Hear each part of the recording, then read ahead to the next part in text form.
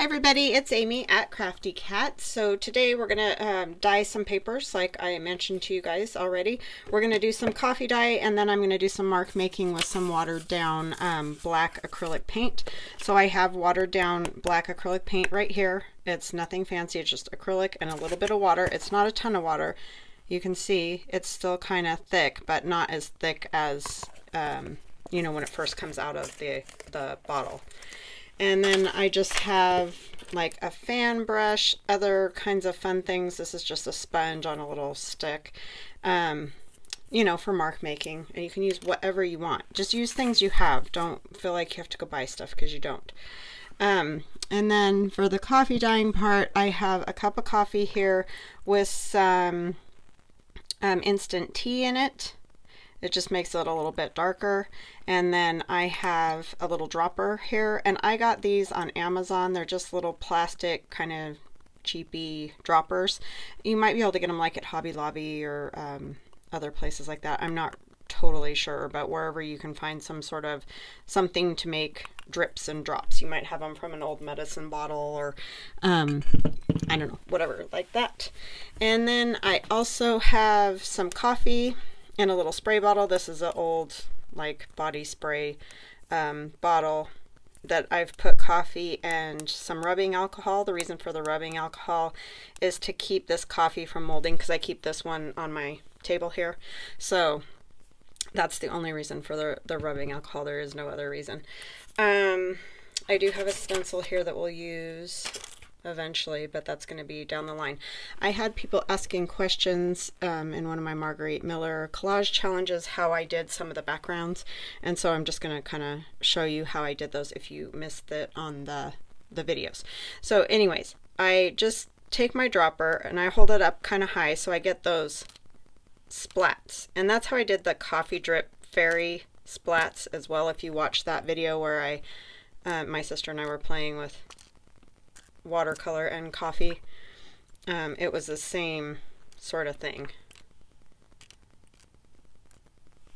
And then I just get into some of these spots and then come over, hold the little dripper down, and oh, it didn't work very good because I waited too long. But see, then you can get a good splat kind of a look.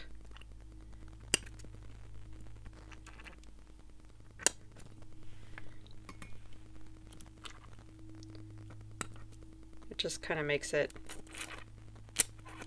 splat out really good. It's kind of fun too. So how are you all doing? I hope you're all doing good. And this may be like way boring for some of you if you do a lot of coffee dyeing on your own and you're like, yeah, we already know how to do this. But I do have a lot of new people. Welcome and thank you so much for joining us.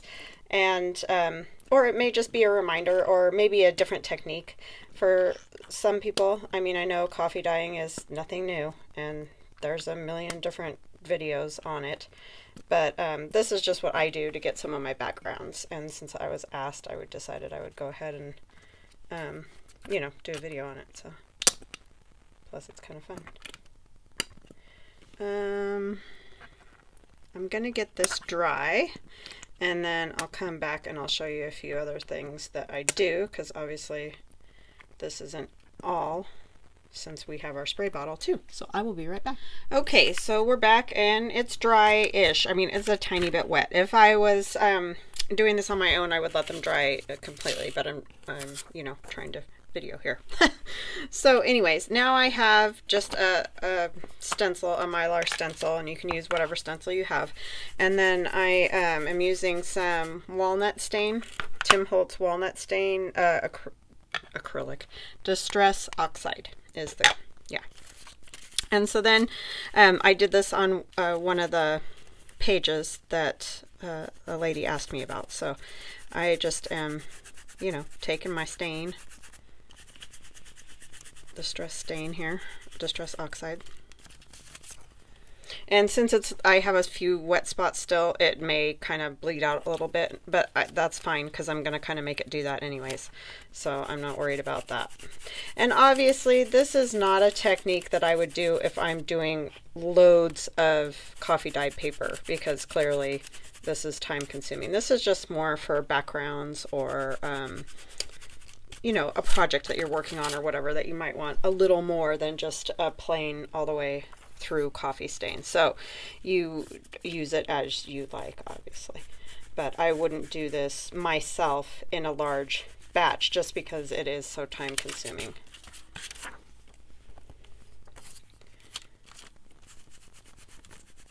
I definitely love it, but it does take a minute or two.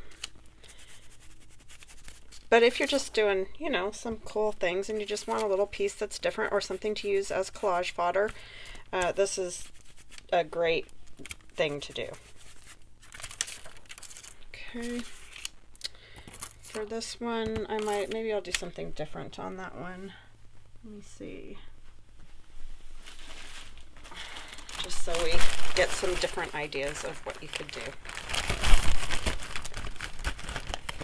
We'll do some numbers. And yes, my stencils, I don't clean them every time. As you can see, I have paint on both of these. But these are in my shop, these number stencils. This one is not. I think Tim Holtz has something sort of like that. I just haven't gotten that one in my shop.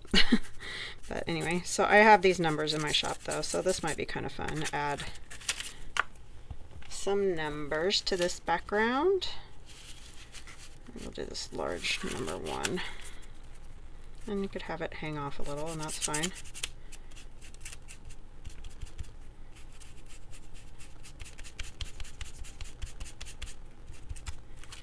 But yeah, when I do regular coffee staining, I fill this little plastic lid that's all stained.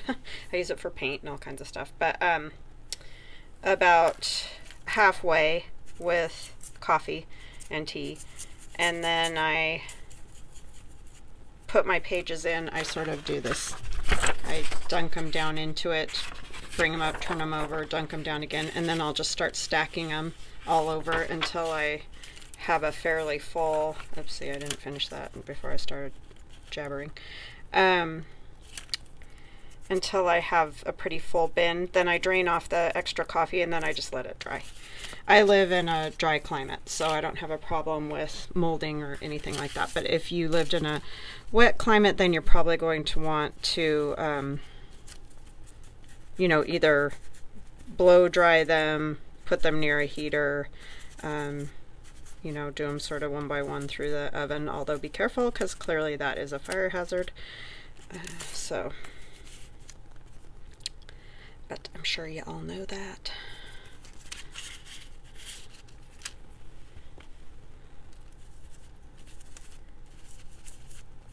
So yeah, that's how I do large batches, but this is just for fun. Fun stuff. Kind of put this 3 almost hanging off over here.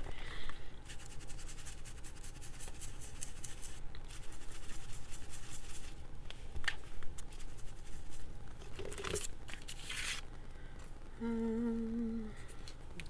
already did a 5 there. Maybe we'll just do 5 this way instead. Have it hang off a little bit. I mean, chances are this piece of paper is going to get ripped up, used in collage or whatever. Because these are little half sheets that come off of my Etsy order labels, so I just use them to use them up, basically.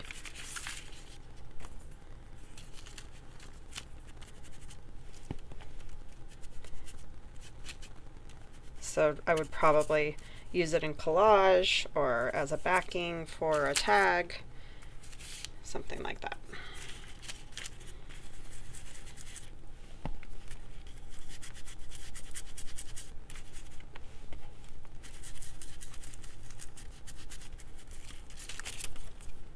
And if you have one of those brushes, that would probably work better. Like I have one, but I always forget to use it. I have a smaller one too somewhere, but we'll use this one just because it's a little bit easier.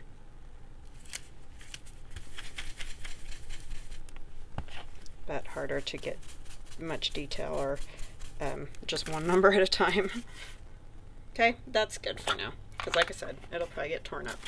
So then I would take my spray bottle once these are dry, or you know, not going to spread, because if you do it while these ones are wet and you spray with this one, it's just going to turn into a blob of spray. And I'm just kind of doing a little bit because I just want that hint and maybe a little bit of bleed in the oxide, but I don't want to turn it into a mud ball, you know. And you can do some of this if your little thing leaks like mine does to get more of a... Okay, so that should be good. I'll get this edge just a little more. All right, so I'm gonna let those dry and then we'll check back with them when we're done. All right, so the next thing I'm going to do is the black, use the black paint and do some mark making. I'm probably gonna go ahead. I normally do this in that bin too, but I want that to dry, so I'll just put 2 pages together. This is just acrylic paint, so if all else fails, it will wash off of my mat. Okay, and then this is also very similar concepts. So like I said, this has been watered down, so it's thinner than regular acrylic paint. And I want, if I'm using one of these fan brushes and I have cut out some of the bristles in it, you can see like I just snip some out there and snip some out there, and they're not all even. It's kind of all over the place. But then you can get that sort of wispier look. And then just make marks however you feel like. They don't have to be anything specific. You're just...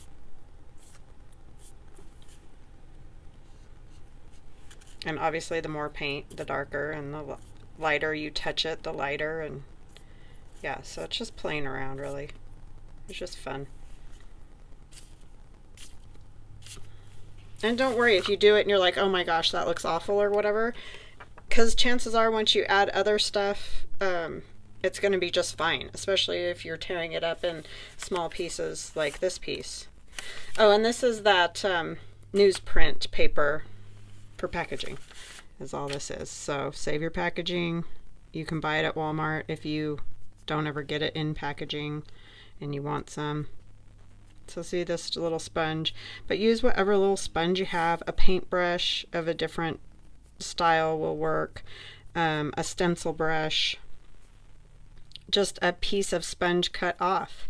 And you can see I'm getting differences already just doing it like this. So it doesn't all have to be exactly the same. It's just marks. I even like to do like the bottom of my water, which you can see here is has been, I usually do ink for that, but it works with this too. So just grab things on your desk or, you know, wherever that you don't care if it gets a little paint on it, and go to work making marks. Because it does make really fun backgrounds. You can tell right there that I'm used to doing this with ink because I went for the ink move to re-ink it, right? But I like the paint too because see, you can get some bigger blobs like that, and I like that. Okay, I've got an extra piece of paper here. I'm going to set this on.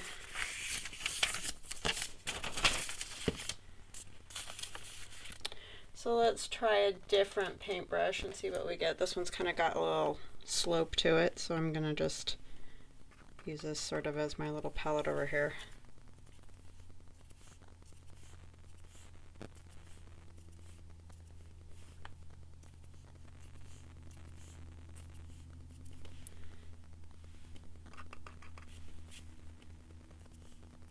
So you can just do that, do whatever.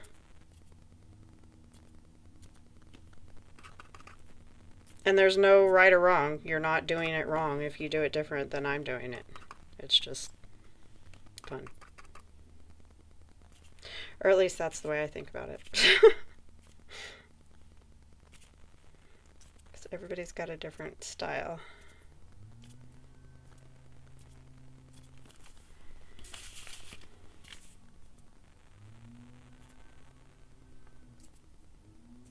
And you don't have to fill your page up this much if you don't like it. My last ones I did not fill up this much, but I just think this is the mood I'm in, I guess. What else do we want to use? I have got a little kind of, this is just a piece of sponge.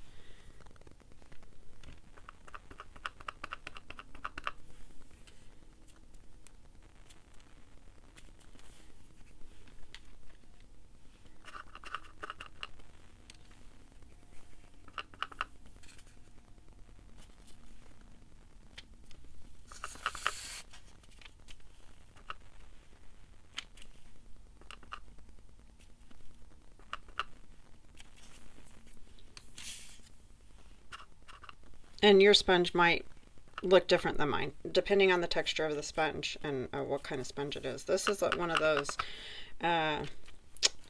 cheap, like dollar store sponge brushes. They're on the wooden stick.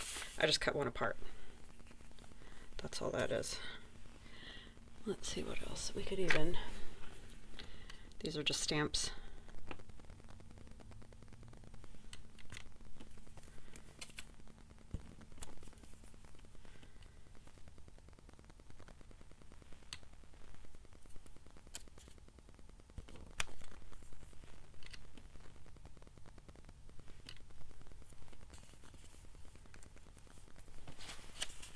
Turn it all which way, right?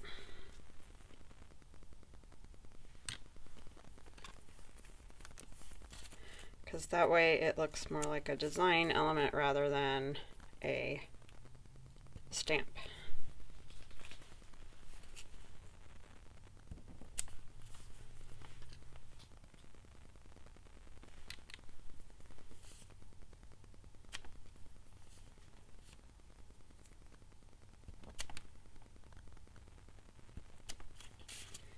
Okay, that's gonna need a cleaning because I don't want to lose my shape, you know. And then I've used this before, obviously. You can see that. Use my little brush again.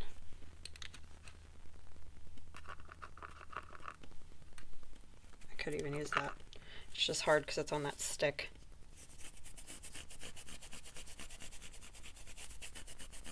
And I'm just pushing very lightly.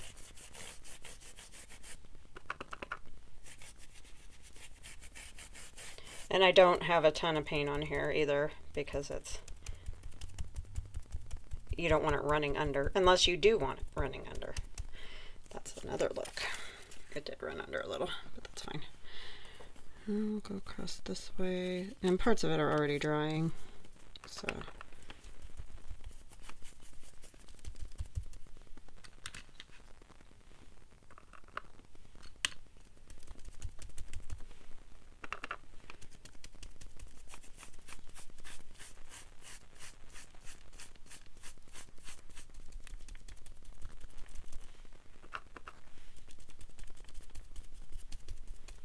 Yeah, this makes super fun collage fodder, I think.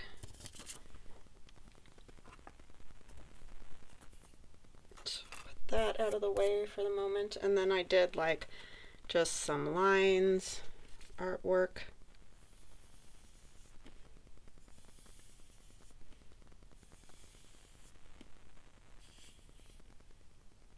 And even if it starts to fade out, it just kind of looks neat.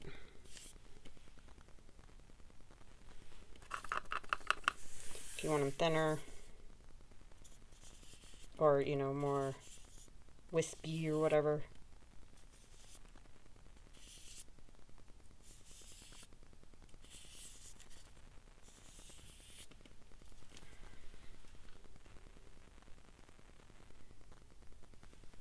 Do some more with this. Oops. This one. That's the fan brush.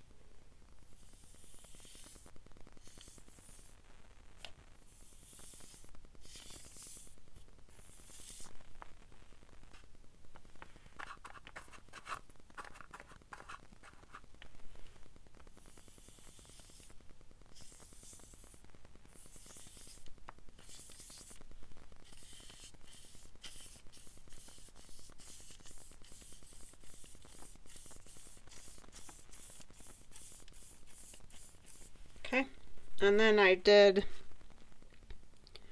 another.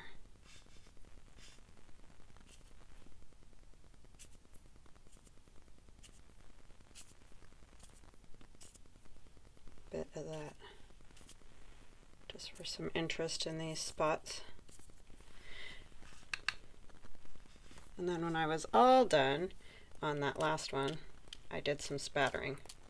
But you don't have to. If you like it just the way it is, then just leave it that way. You could do a different color spatters. Oh my gosh, I'm getting paint everywhere. I do that when I'm spattering. But fan brushes work great for spattering. I can hear it like hitting stuff in my room.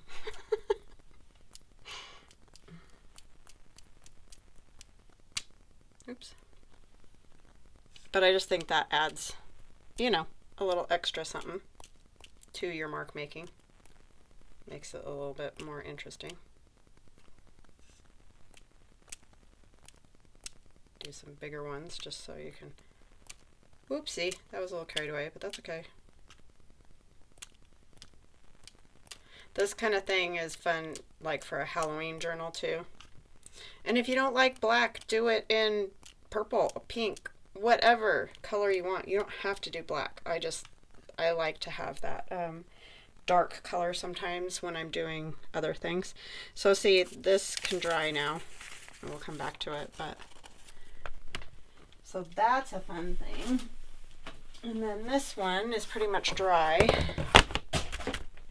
Yeah, that's pretty much dry. My coffee just rolled away. But so you can see that those bled a tiny bit. If you want them to bleed more, add more water, and then they would bleed more, or more coffee or whatever, and you'll get that kind of oxidized effect.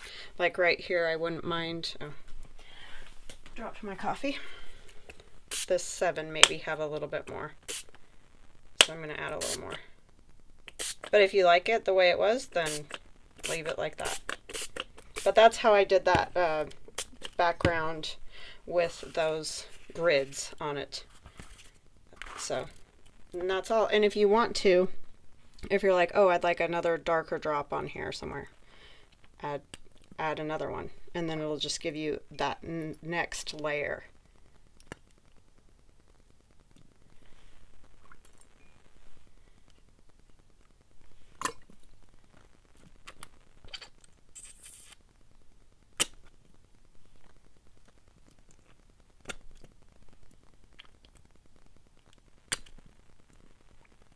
And so some spots where there's already coffee, it's going to get darker, and other spots will be lighter. So yeah, so just some fun little ideas for playing in your coffee and your paint. So I hope this was helpful. If you have more questions or something else you want to see, always ask, because I'm always willing to share whatever. I'm not that doesn't upset me or anything. So just let me know if there's something else that you want to see that maybe I didn't explain, or whatever, you know, just let me know. So anyways, and then this isn't all the way dry, obviously, but there's that one.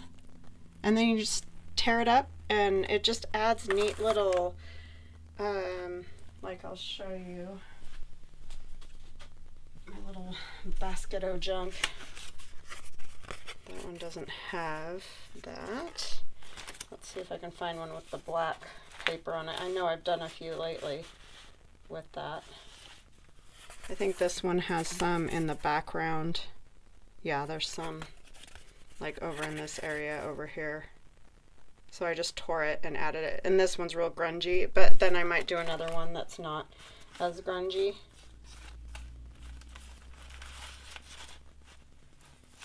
I think I added some to this. This was a little booklet I did using my Trades digital download. Oh, that's something else entirely. I thought I added some of that paper in here. I think this was some, but then I added white gesso over the top of it, so it's kind of hard to tell. But yeah, like this, you can just use it for collage to add elements. Doesn't want to go in there right now because I can't set it down. But yeah, they definitely add something to your papers. I just can't get those in there right now because I've got stuff on my hands and I'm trying not to set it down in the paint. But anyway, you get the idea. Just add it to your collages. And yeah, it is a fun technique. So anyways, I will chat at you guys again tomorrow. I hope you have a wonderful day and we'll talk again soon. Love you guys. Bye now.